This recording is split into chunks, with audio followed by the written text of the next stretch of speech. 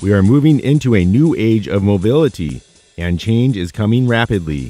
For example, TCO for electric vehicles is often less than it is for traditional vehicles. In terms of what's happening right now in the automotive field, I think it's becoming very, very clear that we're moving to a new age of mobility. If we want to call it CASE, Connected Autonomous Shared Electric, if we want to call it the 3 zeros, zero emissions, zero accidents, zero ownership, or if we call it mobility as a service, whatever we want to call it, this is where we're headed to, and we're headed there much, much more quickly than most people, frankly, are aware of.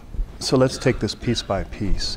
If we talk about electrification, we're coming to the point now where the total cost of ownership for electric vehicles is falling below the total cost of ownership for traditional vehicles. Now that doesn't apply to every state, it doesn't apply to every city, it doesn't apply to every vehicle, but it applies in a number of cases, and certainly I'm aware of a number of fleet managers who've made that calculation, and it's come out quite favorably for electrification. And the reasons for that are not just because of the price of the vehicle, but things like downtime. Electric vehicles have much less downtime. Things like maintenance cost over time, but even intangible things like driver happiness, where the quiet electric vehicle makes the driver happier. And frankly, I've even had reports of fleet managers telling me